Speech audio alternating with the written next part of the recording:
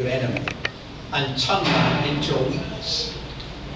And in our society, what they want to do is to take our society's great strengths, like the free media, ease of access to travel or to goods, and to turn them into our weaknesses.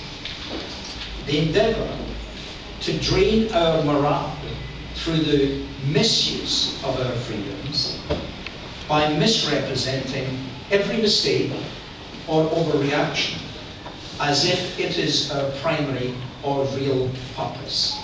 We should not allow ourselves to be seduced by the terrorists who urge us to be the quickest to condemn our security forces and police on every occasion, and the slowest to understand the problems which they face in tackling a new and constrained enemy.